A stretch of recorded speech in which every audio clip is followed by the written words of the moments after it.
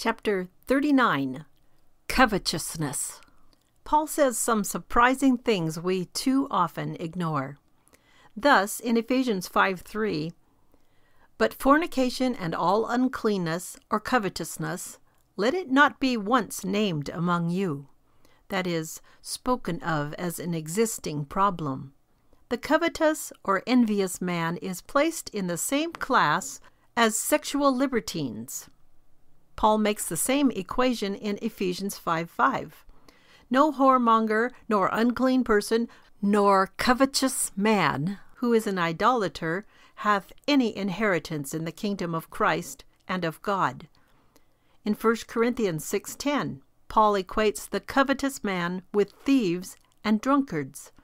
In fact, he tells us not to keep company with a covetous man, nor even to eat with him. 1 Corinthians 5:11.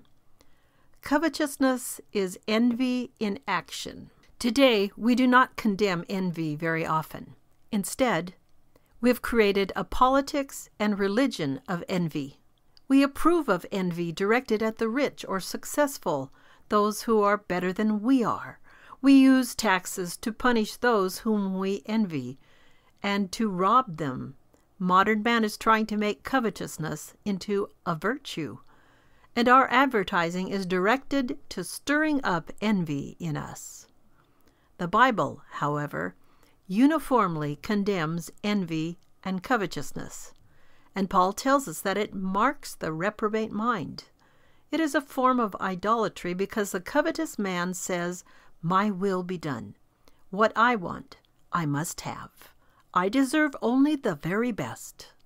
Paul, however, sees covetousness as such a threat that he warns us against associating with or having dinner with anyone who is called a Christian but is marked by a covetous character.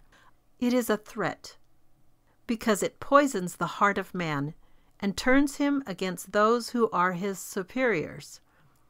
The covetous heart incites us to resentment and hatred, and makes us disturbers of the peace of the church.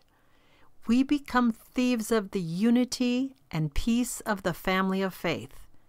And instead of brotherly love, we manifest envy and unrest. Covetousness is a sin.